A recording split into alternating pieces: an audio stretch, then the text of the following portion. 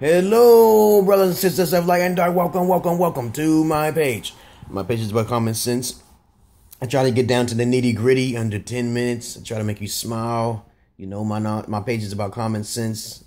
I try to do all the research that's possible. You know, try to help people get better relationships and just try to put humor in your life with a spin on it. Okay, this message is to all y'all beautiful beings out there, specimens, creatures, shapeshifters, possibilities, probabilities. I ain't never said nothing is a fact, but things can happen, you know what I'm saying? Some people hear voices and some people do not, okay? Some people are more special than others and some people are not, okay?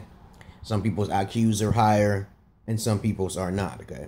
Now, this video is going to be important because I'm going to give you the pros and cons. So this video is going to be called Uber Facts, because I really wanted to do Uber and I did tons and tons of research on it. And I found out the conclusion is, as soon as you get done to the end of this video, you'll make your determination, okay? Now, the first thing is that since I have my own vehicle, I wanted to make sure that everything is legit with my vehicle. Okay, that's very important, that if you have a broken down vehicle, the older your vehicle is, the more likely you're not going to get your bonuses or whatever. Uber basically is most likely going to analyze everything you do upon how well you take care of your car.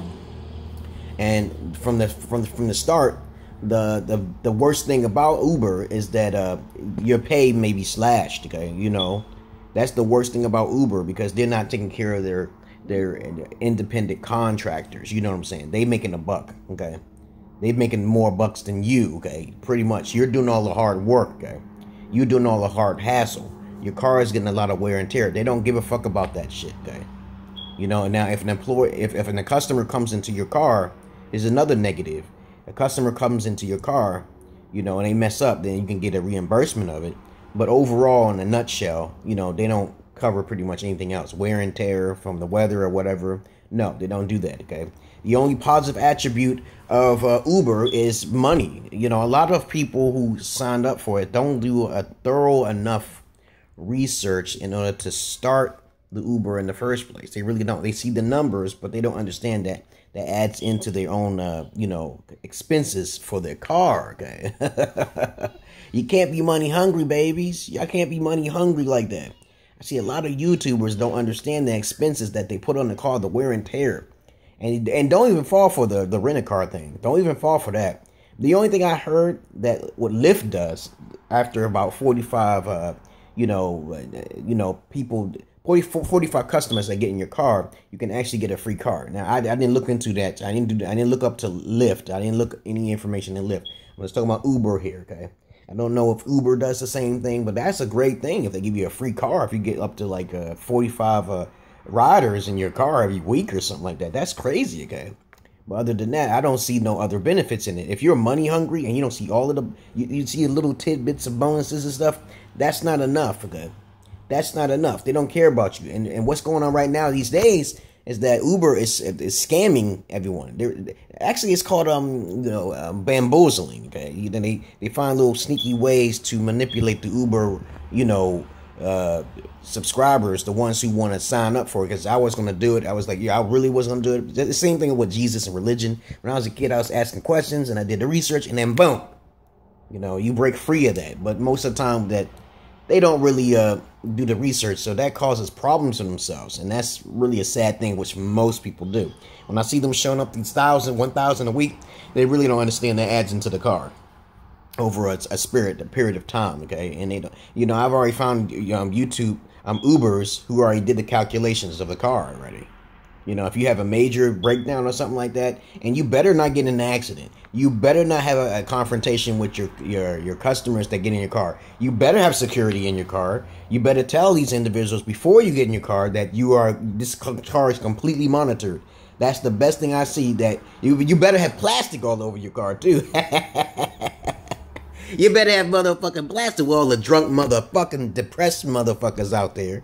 That's sad, okay? There's people getting fights. I'm pretty sure there's people who got killed. And people still want to do this. That's a high risk. That's like a 60 to 70% risk. You're taking a 60 to 70% risk for money, peoples. You have to learn how to be content, okay? Less is actually more for the spiritual intention, okay?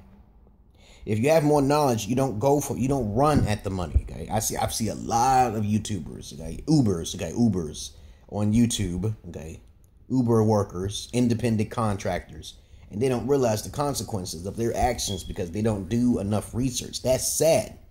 That's just sad. Don't run for the money, y'all.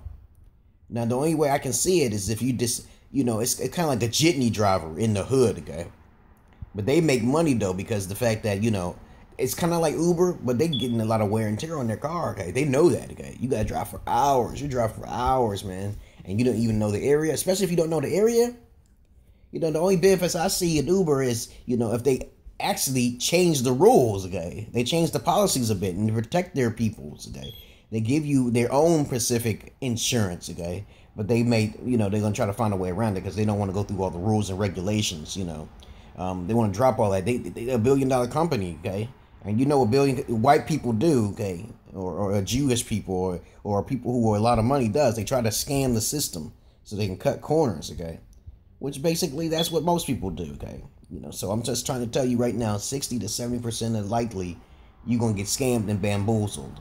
So you look at other YouTubers and you'll see for yourself. I was going to start it from my own experiences. I was like, I had dreams that I was driving Uber and I got in an altercation with somebody because I told them I didn't want to talk. And then they got this fucked up star system. I'm like, yo, what if I don't want to pick up the individuals? They don't give me a 1 star? What about the fact that I got this person in my car and he's trying to force me to talk? I told him I don't want to talk again. If you want to talk to me as a counselor outside professional reasons, then do that. But right now, you give me a 5 before you leave this car, so I can give you a 5, so you can get this, so you can get a ride from me the next time. Okay? There's no way anybody should be getting less than a fucking 5. Okay? Because that's what that's protocol. You know better. You know better than to have a dirty ass car. I don't think nobody does such a thing. Okay? I think that the person that get in the car, they'll complain a bitch about anything. Okay? If their life is fucked, they're going to fuck you over. They're going to give you 1 star, okay? And that's a terrible thing. You just go down to 4.6 or something like that. That's crazy. And they cut you? They cut you and you making that your reliable intercourse? I said intercourse. You see what I'm saying? I have charm, baby. Don't bite my style. I said that's your only reliable income? Okay? I'm not thinking of intercourse now. I have too much in my past. With my fingers, I told you that, okay? But other than that, and you notice my other videos are about common sense and straight to the core. There's a lot of haters I get sometimes, but it's okay though. But I get a lot of views though, and I don't think you can make a lot of money on YouTube unless you're really down for the money. I'm not really interested in money. I see a couple of YouTubers making money off of millions and millions of dollars. That takes a very long time, But if you find out the pattern of it, then you do that. Whatever floats your boat. Money does not move me like that, okay? But other than that, it can move a lot of people, though. It depends on what it is. But thank you very much for listening to my videos, brothers and sisters of light and dark. Remember, it is 60 to 70% bad cons with Uber. I think that goes along with any kind of ride thing. You kind of jitney driving. It's called jitney driving, professional jitney driving. That's what it is, jitney driving. Don't try to cover it up, Uber. I know the Uber's doing it, okay? They're using their own riders and stuff. Because I thought about that idea a long time ago. I was like, wait a minute. Before Uber was out, I was like, wait a minute. What if I start my own business like that? I would probably been a billionaire. Scamming motherfuckers, especially your employees, your independent contractors. They stay clear from your ass. They ain't responsible if you get in an accident while you're on your way and the machine is not on. They're not responsible, okay? Even if the machine is on and you're on your way, you're not responsible. It's only when the passenger is in the car, okay? That's crazy, man. That's like, whoa. So if I'm on my way, I don't think you can turn it on while you're going there. I think it's already on when you starting to go your process on your way there. But they're not responsible if you get in an accident before you pick up your customer, okay? Isn't that some shit? Okay. Peace and love to you, brothers and sisters of light and dark. Remember what I say. Don't be all so fast about money. Do the research before you actually get into it, okay? It's harder than what it sounds. If it sounds too good to be true, then basically it is too good to be true. Peace and love to you, brothers and sisters of light and dark. Peace.